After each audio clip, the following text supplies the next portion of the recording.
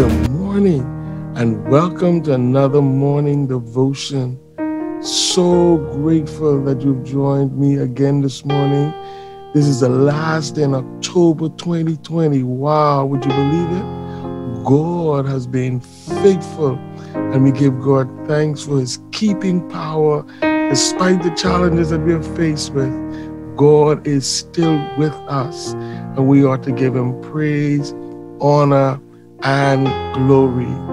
So grateful to God for allowing us to learn more about our fathers of the faith during this month. My prayer is that we will continue learning about the heroes of the faith so that we may continue in the way of the Lord with expectation and anticipation of his coming, purifying ourselves with the word, even as he, Jehovah, is pure. So as we close this month, we want to remind us that faith in God is to sustain our spiritual man and not necessarily our physical.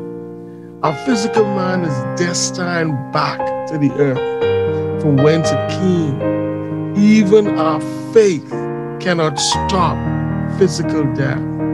It is appointed unto man once to die, but after death, the judgment. So death is inevitable, and that is why we need faith in Jehovah God so that we may be prepared for this predictable experience. And as we learn from the author of Hebrews chapter 11, the fathers of the faith, the heroes of the faith, they all died apathenisko, in faith, believing.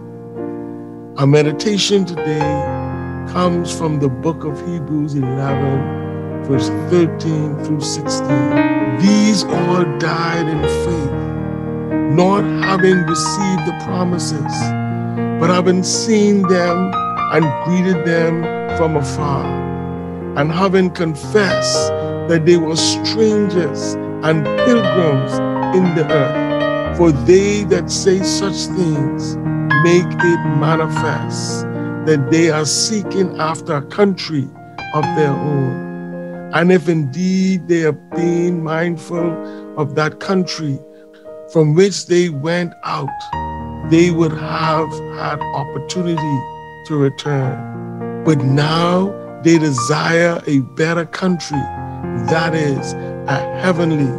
Wherefore God, not ashamed of them, to be called their God, for he had prepared for them a city.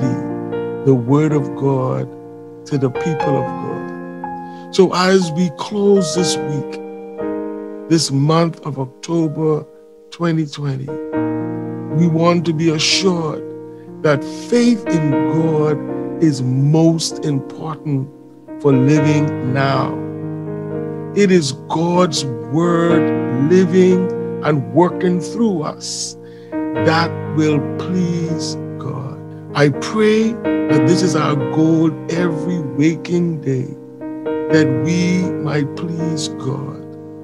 And if we take the example, God will not be ashamed of us, and he will call us his God. Let us pray. Father, thank you for the fathers of the faith, the heroes of the faith. Thank you for what they've taught us in the book of Hebrews, to encourage us not to give up, not to give in, despite the challenges that we face.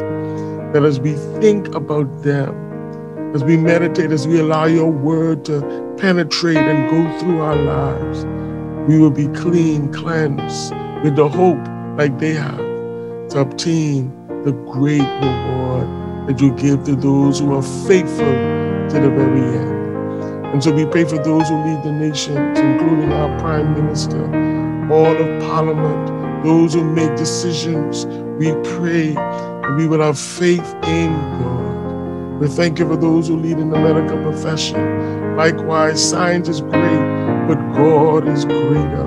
And we're thanking that you are the solution to this world's pollution. And so we give you praise as we seek after you. Thank you for the body of Christ, that we will continue to love and to share and to be an example of the believing word and conversation, and indeed loving one another, for this will all men know that we are your disciples, that we have loved one to another.